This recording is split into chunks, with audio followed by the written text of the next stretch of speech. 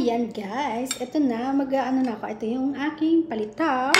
Siyempre, nagsali na ako sa aking plate. And then, siyempre, merienda. Sasabayan natin ng tea. Ayan, try natin ha guys. Ayan, let's try. May palitaw, easy lang siya guys. Madali lang siyang gawin. Ayan. Yung sugar lang kasi ako meron kasi wala akong sesame seed, tapos hindi ako nag-ano nung yung asukal, lalagyan ng sesame seeds, parang gano'n. Ayan, try. Diba? Pwede niya. Harap. Siyempre, sabihin ko bang hindi masarap kasi ako nagawa. Pwede na din.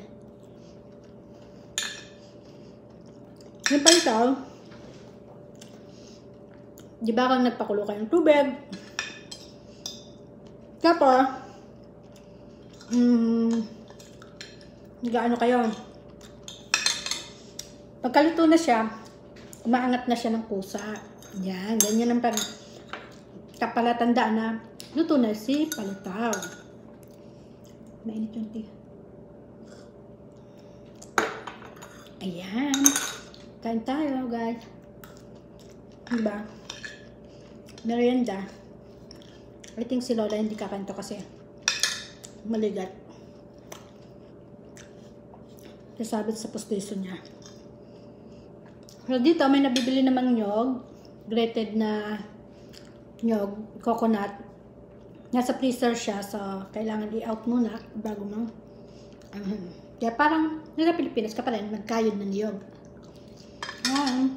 Thank you for watching. Don't forget to like and share and subscribe my YouTube channel, Phem. Wala akong lipstick. Kalimutan ko. Okay, bye-bye. Ciao, ciao.